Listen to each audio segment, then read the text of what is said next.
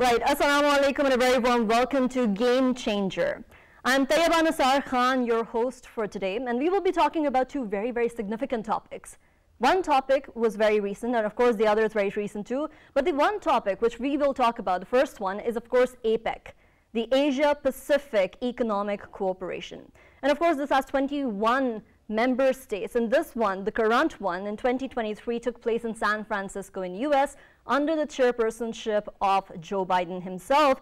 And many countries participated in the Apec as well, and there were a lot of dialogues. Their basic aim was creating a resilient and sustainable future for all, highlighting and putting this spotlight rather on the sustainable future. And sustainable future does not only mean environment and climate, which of course was very much focused on, but it also means other aspects, which are ensuring supply chain and also ensuring the economic participation of all the Apec countries and the world over. Moreover, the wars that are currently happening right now in the world, two major wars, the Ukraine-Russia war, as well as the Hamas and Israeli war, rather, you would say the Israeli war on Palestine, was also discussed. But of course, before coming on this topic, we will be talking about another topic as well, which of course brings a limelight to how India had been putting Pakistan in their perspective when the IMF and the Fatf deal were going on. Of course, we know that India currently, a violent extremist group, collects funds through the organized networks according to the global financing watchdog Fatf, and that was put under the highlight. And of course, we also know that India could be put under the blacklist as well because of this particular reason, which they were blaming on Pakistan. Very interesting how karma works, I would say. But of course, before we go on to our first topic, and of course later on the second topic, let me introduce you to the guests of today. We have been joined by Mr. Shahryar Khan, who is an analyst and of course the director of a democratic organization as well. Thank you so much for joining us. Right, we have also been joined by Ms. Naila Chauhan. She has been the former Special Secretary Foreign Affairs. Thank you so much for joining us. She's also the ex-ambassador of Pakistan as well in different countries. And online, we have been joined by Dr. Hasnan, who is an economic analyst. Thank you so much again, Dr. Hasnan, Ms. Naila, and of course, Mr. Shahryar for joining us all today.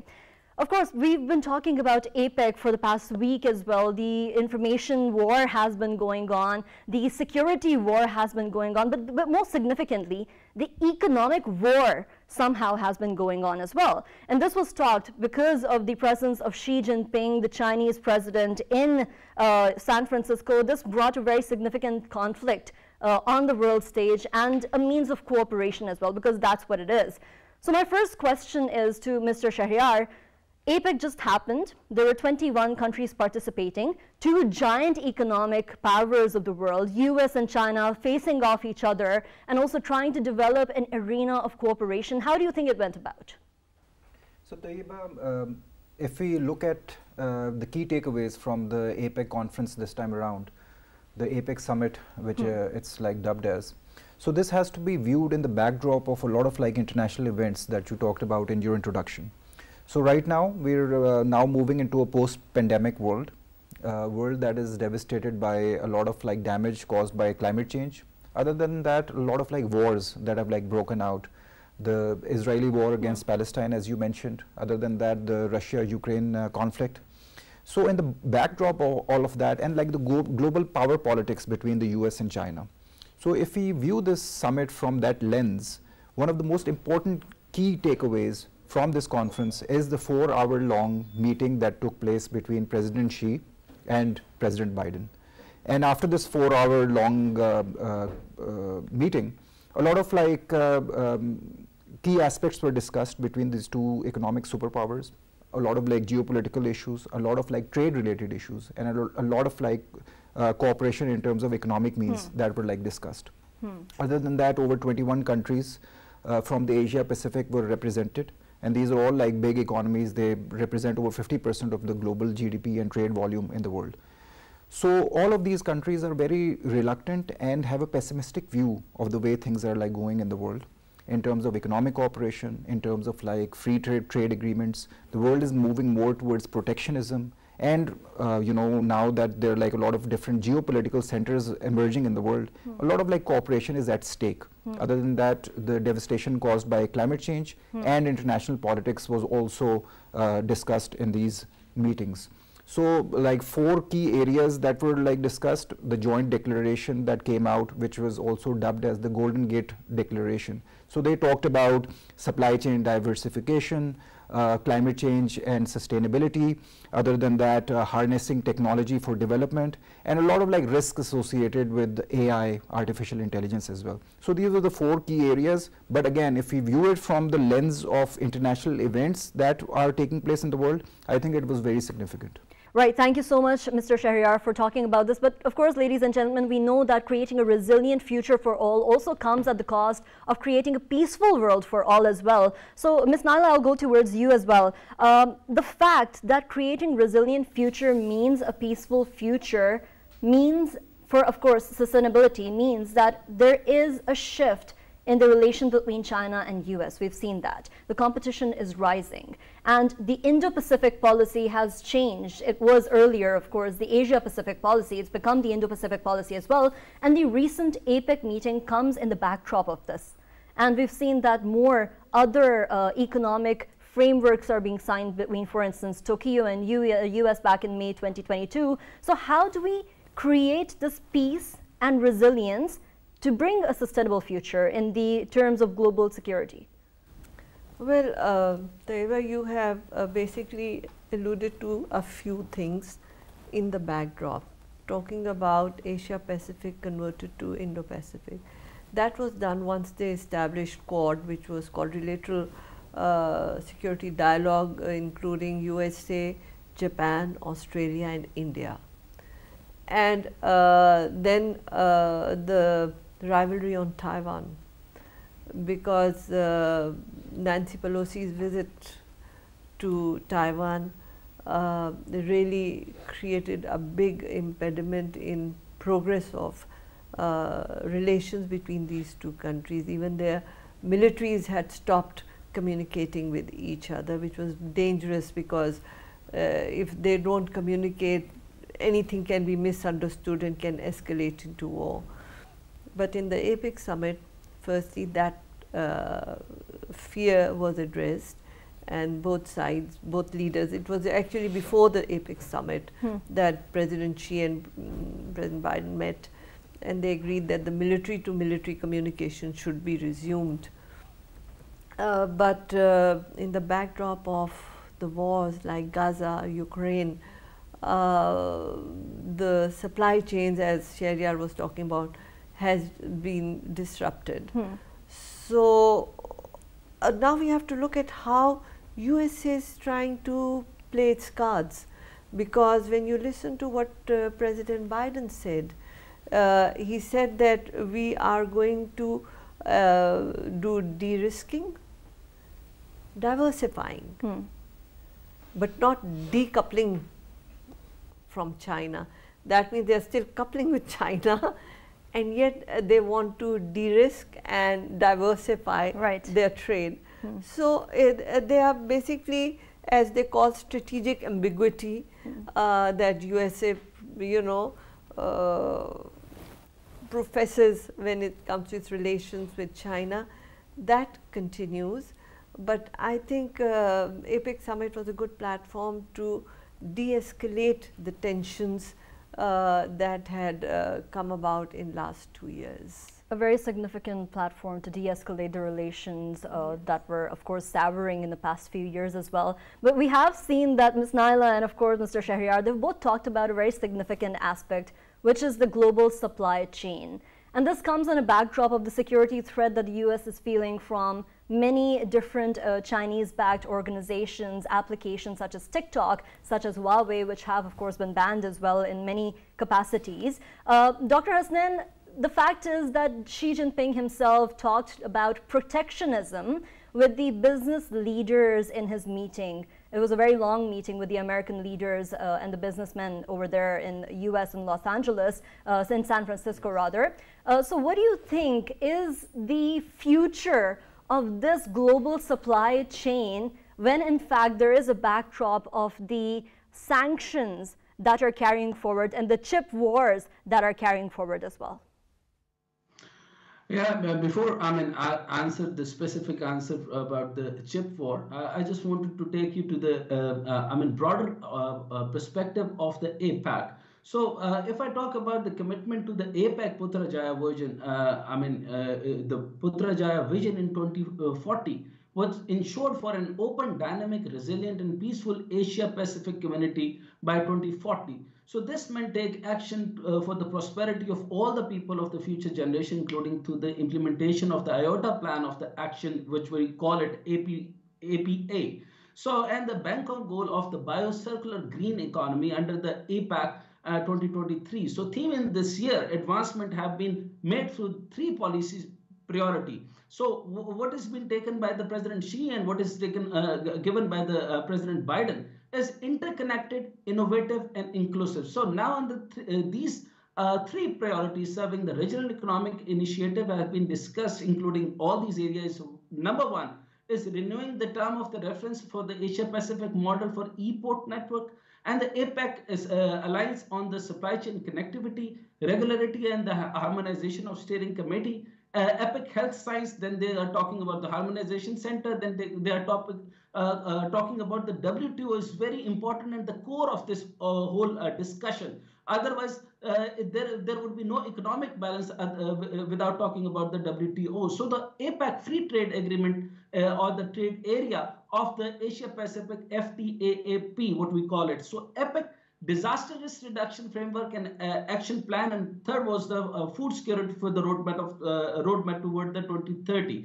To stay at least, the APEC summit has resolved the several similar initiatives, including the one that I just mentioned, all of these, and one target to enhance the regional economic resilience and instability. And the second is, it is very interesting, the second part of the question is very much important and interesting.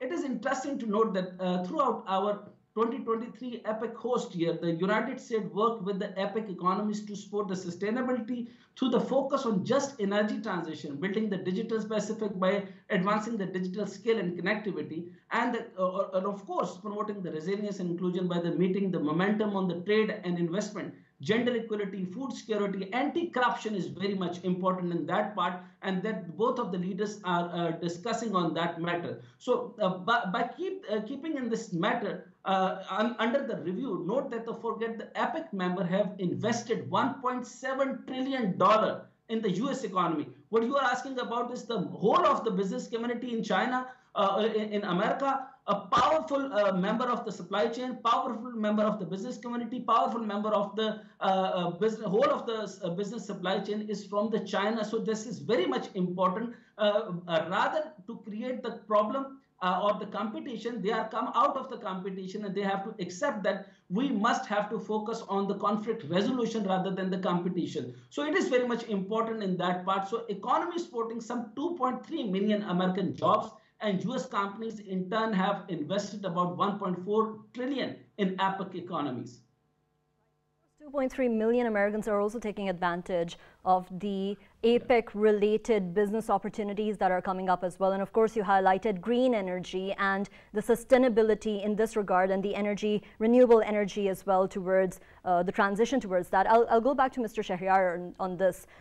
We were talking regarding green energy and the transition towards the clean energy as well. We know COP28 is coming up as well. And of course, all the countries that are present were present in the APEC, all the 21 countries will be a part of the COP28 as well. So was there any collective decision of bringing AI and innovation in the clean energy transition?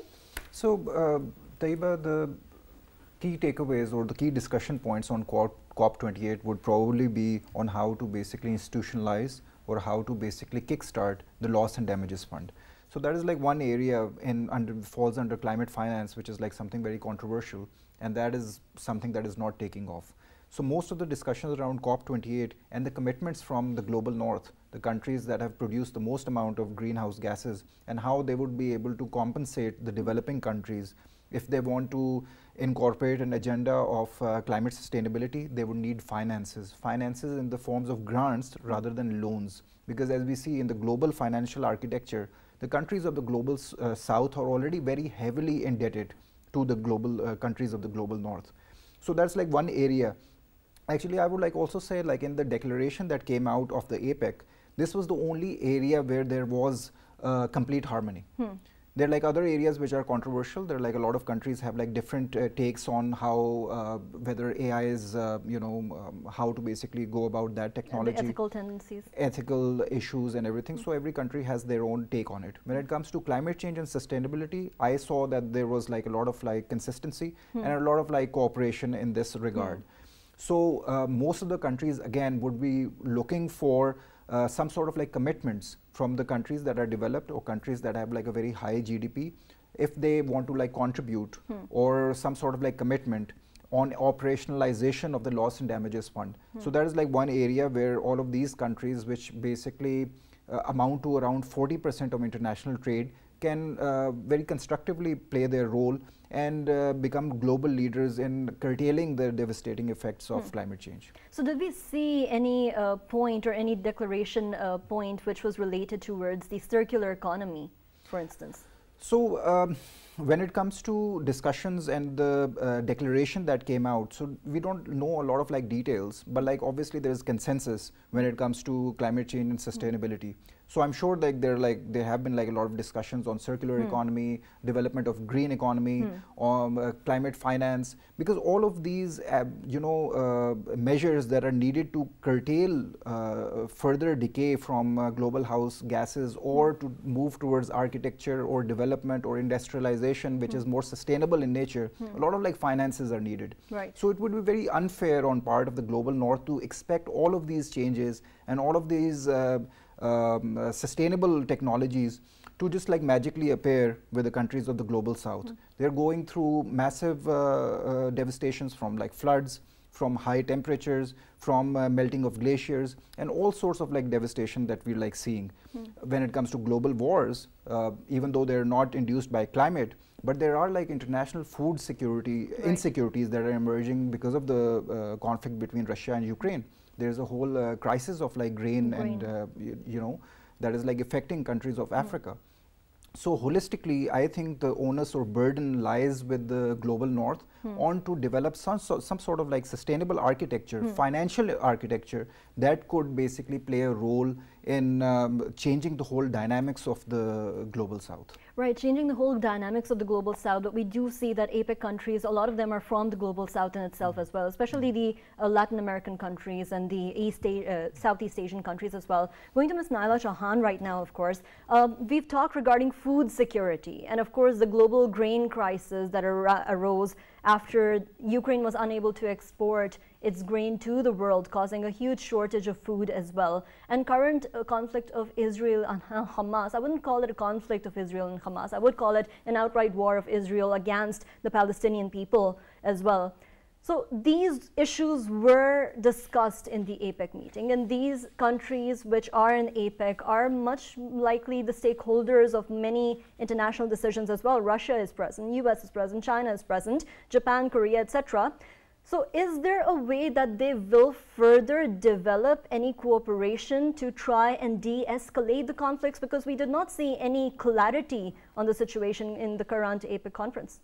You're very right. There was no clarity in the current APEC summit. But subsequently, you're aware that the foreign ministers of certain Islamic and Arab countries were invited by the Chinese foreign minister, and they had a meeting in Beijing, and now they're going to have another sequence of meetings to discuss the devastation caused by the Israeli aggression. And I totally agree with you, we shouldn't call it Israeli-Hamas conflict. It is actually Israeli-Palestine war, where Israel is the perpetrator of devastation there. So it seems from the reports that President Biden did speak to President Xi Jinping about Iran also, because as you know, the Houthis are also active, and now so many players are coming into action. So if this war is a ceasefire doesn't take place and this war escalates, it will embroil many other countries which the world can ill afford. Right. So, the proactive diplomatic initiatives that China is taking are very important, and as you can see earlier on also, unthinkable was Saudi-Iran rapprochement, but they developed those, revived their relations. So, I am optimistic that with Chinese diplomacy, we may be able to bring a halt, a ceasefire to this aggression and help those people, because until you have peace, supply chains will continue to be disrupted, whether it's oil, whether it's wheat, whether it's any other thing. So, peace in the world is imperative for economic development. It can't be sustainable otherwise. Right, right. Ms. Naila, I also want to ask another question, which is very different from the current question, which is regarding Korea and Japan. There was a side meeting, there was an event in the university which happened, and both the presidents spoke over there as well. So we can see a budding cooperation between the two countries under the umbrella of US support. Do you see an effective role of both the countries' cooperation within APEC and of course in global economy? Definitely, because Japan is a very big economy itself, and this initiative is equally important when we are talking about South China Sea and Indo-Pacific. Peace there and economic development there will affect all of us.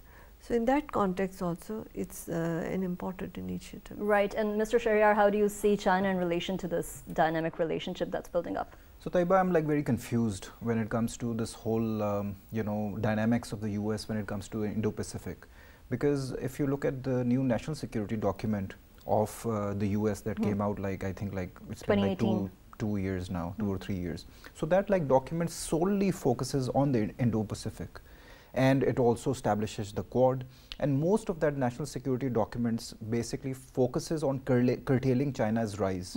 And then we see a lot of like protectionist policies being adopted by the US when it comes to semiconductors, when it comes to high-tech technologies. We saw a lot of like friction between Chinese companies and the US companies, the whole rollout of the 5G program, and a lot of like Western countries cancelled their contracts with Huawei, with like the Chinese state-owned enterprises as well. So there's like a lot of like competition, or I would like say there's like a lot of like protectionism. So this like whole summit and the 4-hour-long meeting between President Xi and President Joe Biden, focused on easing these tensions. And China, under the leadership of President Xi, also hosted a dinner for American business leaders as well. And a very famous dinner in which like it's boasted that every plate over there costed like $2,000 for a ticket to basically have a one-on-one meeting with President Xi. So a lot of like business leaders from the US, they basically use those opportunities to have a one-on-one discussion with President Xi. I would do that if I were there too. Exactly. To like see, and they also kind of like complained that because of this whole geopolitical global competition, China in retaliation is also implementing protectionist policies, which the US businessmen see as some sort of like, ease of doing business is being curtailed. So that was like also China's way of easing the tensions between the businesses that are operating from the US and they're investing heavily in China, and trying to ease the global economic tensions. And another important statement that came out from President Joe Biden was that the world cannot afford the 2 largest economies being in consistent friction.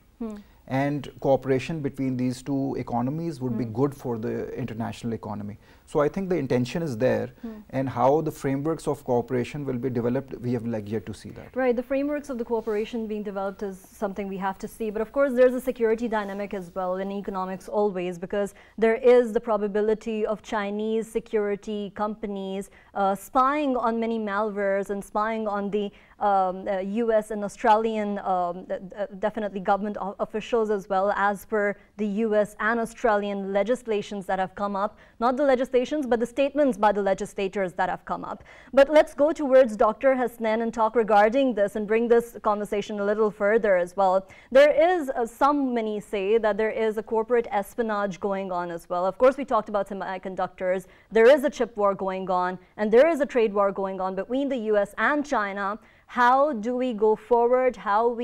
Do we ensure that this actually de-escalates and the protectionism somewhat ends as well? That is perhaps a very important question, a very pertinent question. Actually, the corporate espionage in the chip war, that is the core of the whole issue as of now. So this statement was extremely important, in my opinion of view. So Biden has once acknowledged the policy of trade. It has with the China, and these will not be resolved overnight, but there is some sort of normalization on the table. Now you can see the little normalization on the table. So the actual statement reads, we have real differences with Beijing when it comes to maintaining a fair and level economic playing field and protecting your intellectual property. Now this is the underlining important point, is the protecting your intellectual property right. This is very much important, and this is the core of the APEC meeting. So this referred to many indicates and claim of the corporate espionage. And corporate espionage, you must know that, I mean, it has been the allegation by the Americans to the Chinese that there is a corporate espionage. And you have seen that even President Joe Biden indicate that this car, President Xi Jinping shows that it is very similar to the Cadillac. Well, this is on the lighter note, but of course, the claim of the corporate espionage, the chip war, and the ongoing trade war between the two countries. Now, the US has shown on the intention of the softening the trade barriers or strict policies measure and has placed for the China. So, now, on the other hand, Beijing is reported happy with the overall Biden and Xi interaction, and the newspaper here continue to report the overall interaction in the positive term, which is very much, positive sign for the whole world. But beyond the optic of the first meeting in over a year between the leader of the world two biggest economies, not awful lot of had changed. There was nothing suggest just a question with the inverted commas reset in the US and the China relation that in the recent year have been rooted to the suspicious competitions. For the country like Pakistan, that implies that the Pakistan can seek economic and trade relationship with both the US and China, but it will have to, trade as a carefully but quickly to gain the maximum economical and financial gains. So as because of the part of the, we can take the maximum profit from the national security policy 22 and 26 and envision of the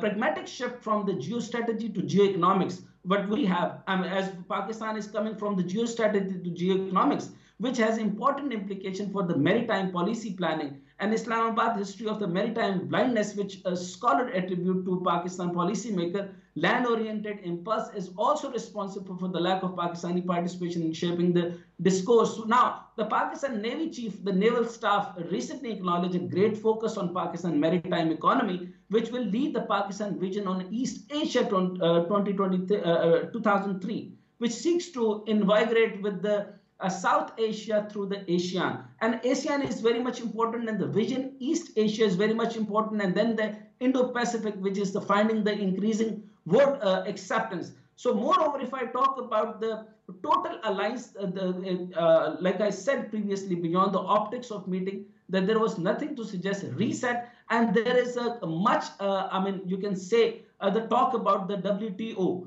So WTO is very much important in that part. The system has been huge part of the region, incredible growth. APEC is the looking to the reform of the WTO, because if there is no transactional balance between under the WTO World Trade Organization, that could not be the a permanent part of any solution. So Pakistan environmental solution is the different part, energy sector is a different part, but of course the whole what we call it the inclusion of the trade, which is more than 41 million American jobs depend on trade. Job tied to trade tend to pay in the 15 to 20% higher wages than those don't. and nearly half of every American manufacturer producer is destined to export market, and in fact about 6 million of the 13 million American employed in manufacturing owe their jobs to export. So similarly, about 25% of the US farms product by value are exported to each year, by which farm export reached to nearly $200 billion of the fiscal year. So this means that a lot number of the economy is dependent on China. So let's try to understand how much China is way too important for America, and America is way too important for the China. America and China are interdependent no matter what happens. And of course, thank you so much, Dr. Hussain, for very beautifully summing up all of this as well, bringing in what the WTO stands for within the APEC as well. And of course, the impact all of this could have on Pakistan as well. Very significant to note that post-pandemic economic development and the supply chain disruption that was caused, and now it's significance that is coming up, the re-establishing of the global supply chains is also coming up. But of course, we've seen that many companies have opted out of China and into India and Vietnam, such as the big company Apple. And we've also seen that the significance of Southeast Asia and India are also coming up in the economic development in all of the globe as well. Does this mean that there is a future of India in APEC, especially with the shift of US policy from Asia-Pacific to Indo-Pacific? That's the question I'll leave the audience to, and of course what it would imply for Pakistan as well. We'll be right after back after a short break, and we'll talk more about India and what is happening in India with regards to Fatf.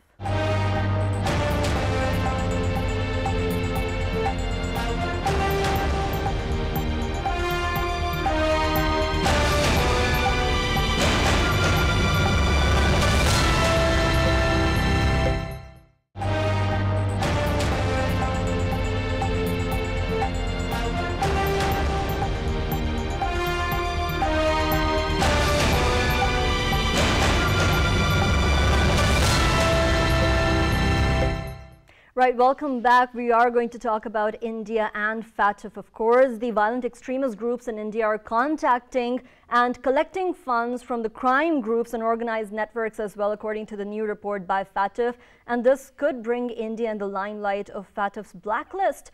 And of course, India was bolstering about the development, which they called, and of course the regressive attitude of Pakistan in Fatf as well, after Pakistan was placed in gray area. But we've seen how Pakistan came out of the gray area as well. But now India is in trouble. And of course, we can see karma playing at full over here as well. Fatf, of course, will take address of all these crimes that are happening over there. Modi's government is under distress as well, because the upcoming elections in 2024 are, of course, going to be impacted by that as well in the performance of the RSS. But of course the BJP in fact as well. But let's go towards our analysts for further questions as well. How do we decode this latest Fatf report regarding the violent crimes that of course are happening in the organized groups that are giving the funds to these violent crimes? So Taiba, this whole Fatf review and the team that Fatf is sending to India to basically gauge the financial frameworks of India. This is a long time coming, because there have been like a lot of like international reports that basically state that a lot of like bank accounts in India, over 43% of their GDP, they're informal. So there's like a lot of like lack of transparency when it comes to India's financial frameworks. Other than that, when Pakistan was under review and when the Fatf team basically came, they basically gave Pakistan 27 questions to answer. And through that, they basically develop if the country is like at risk for anti-money laundering or other. As comparison, they've like given India around 330 questions as compared to Pakistan's 27 questions. Right. And those recommendations that came out of these questions, Pakistan implemented all of them very efficiently, and they overhauled their whole financial framework according to, in line with the guidance of the Fatf. Now this team is now going to India because there have been a lot of reports from international watchdog that basically look at terrorist organizations as well. There are a lot of extremist organizations in India have very strong linkages with political parties over there. When we were like growing up, we already knew there were like a lot of conspiracy theories, and you must be aware of that as well, that the extremist organizations in India have like very strong linkages with politicians. They have very strong linkages with their movie industry as well. there's a very vibrant gambling scene that like perpetuates in the city of Mumbai. There are like a lot of like connections between international gold smuggling and gold that is procured from a lot of like sources in Africa, South Africa, and also South America as well. Right. So a lot of like international gold trade, trade is not the right word, gold smuggling that takes place and perpetuates in the whole economy of India.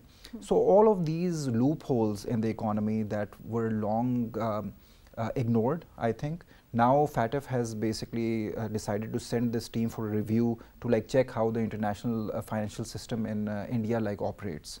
So this review had to happen in 2019. So it was postponed because of the whole COVID crisis, and now this will definitely be taking place, and I think like India's financial system will be in a very consistent like magnifying glass of the committee. Ms. Naila, we've seen that India was meant to be the rising global power. Many predicted that by 2030, India would be one of the top global powers in terms of economy. So let's talk about how the smuggling and the mafias and the gambling, of course, is coming up, and anti-corruption is coming up, and it's being taken notice by the international community as well. 10 million worth of gold smuggling is happening, as of course mentioned by Mr. Shahryar as well. But of course, 330 questions. How and will rather India be able to fulfill these questions, and how will they be able to do so? Well, that is for India to worry about, but you can see that 43% of India's GDP is through informal economy. And if you look at their reserves, about $4.2 trillion have been placed there out of illegally. So, but you must keep in mind that India is 5 times Pakistan's size. It is a large economy, and the vested interests in the West have always been trying to promote India as a big power, trying to bring it as a counter to China. But there is no match. And this FATF report is really bringing that reality check. How far can India rise up to that competition that US is talking about, and like we were earlier on speaking about, you know, the Indo-Pacific politics and the Quad, and how they are trying to curtail China. They cannot curtail China. It is unrealistic because they themselves are facing problem, and India definitely doesn't have that material to be a global power. It's just being built for a certain interest, certain design.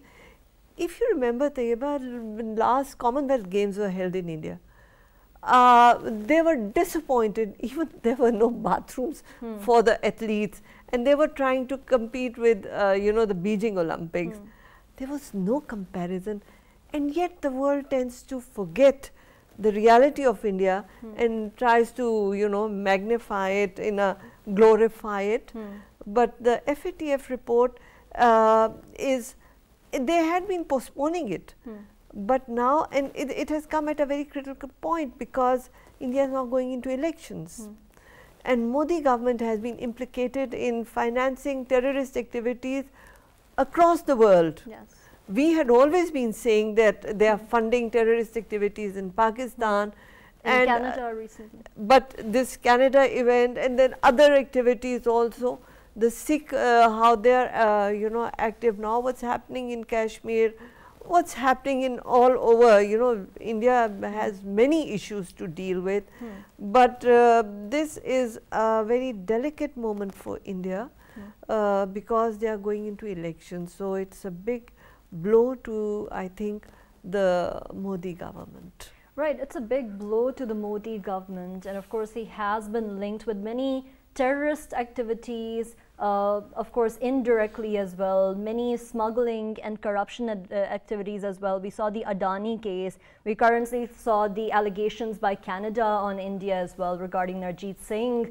We also saw many other activities such as the minority issues that are happening currently in the Naxalite movement, and what else, what not rather.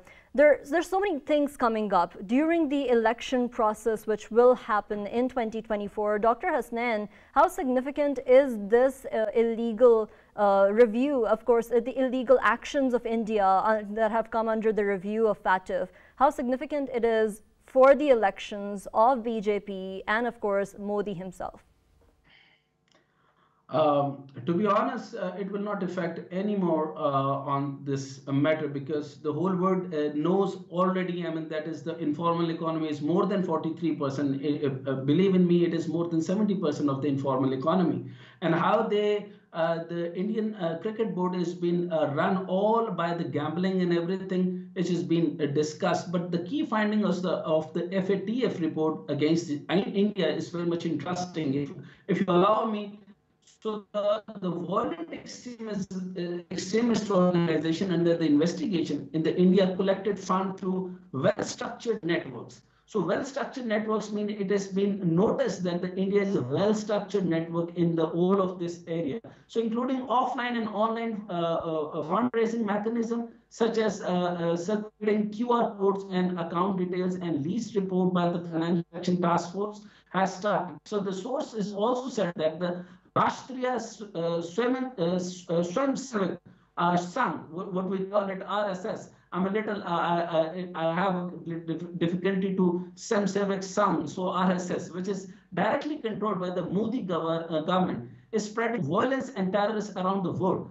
So the source also said that the Modi government get money from the illegal business to give to the terrorist group. And source also says the Mumbai, India has become the country's biggest gaming city. So they also say that India is the leader in the money laundering and smuggling, drug trafficking, human trafficking, and having an unofficial business account. So India GDP is made up of the 43, which I already told you, it is more than 70% of the informal account. And the report says that more than the $4.2 trillion in the India's reserve have been illegally gained. So this is very much crucial and the focus and the alarming area. So India is the fourth most unorganized economy in the world. According to the new study, this non-traditional area is one way of that Modi government support terrorism around the world, not just in India. So India is also involved in the smuggles the most gold, and it was caught in the France that an India group was moving money and 10 million euros were taken back from the India money laundering network there. So this is very much important, as they have smuggled the gold and the 10 million euros of the euros from through the money laundering. So over 228.42 billion Indian rupee were laundered in ABG shipyard bank fraud, and 2 billion Indian rupees were laundered in the Punjab National Bank scam. So increase or rate of the smuggling, money laundering and terrorism in India will prove very serious for the entire region. So what you are asking is that whatever the source says, that the dot of the real estate fraud, smuggling, money laundering in India can be connected with the terrorism around the world. But your question is very much valid. Let me answer this, that all thing is providing a very beneficial funding to the all political parties of the India. So Modi getting much benefits out of it, and they're giving the much benefit to its business, quorum. So there is no chance that Modi can be damaged by any of the any in the election time. So in my opinion, he will not get any dent in elections. Get any dent, which is a big question mark towards the morality and ethics of India in itself and the population of India, bringing out the same leader who, of course, has been accused of terrorism and smuggling and money laundering as well, brings the question mark. Thank you so much for joining us, Dr. Hasnain. Shahryar, thank you so much for joining us, Ms. Naila Chauhan as well. Of course, this topic was talking about how the 43% of GDP of India was coming through money laundering, through corruption, through laundering, and all the illegal transfer of money towards terrorist activities as well, which has finally come under limelight of the Fatf review report as well, 330 questions. And this also shows us how the connection between big conglomerates such as the Adani Group and Modi have been actually perpetrating violence against many minorities communities in India as well. That's a question mark that many people, such as the World Economic Forum, were saying that India is projected to have more than $1 trillion economy by 2030. Is that the case? If this review continues, will we see India's rise in economy, especially with the question marks of money laundering and smuggling, and of course, the financing towards terrorism? That's another question I'd leave to the audience. Thank you so much for joining us, our esteemed guests, and thank you so much for watching us, the audience. And of course, do think about these questions, do think about what is happening in the world around you, and of course, how it implicates to Pakistan. Thank you for watching us. Take care. Allah Hafiz.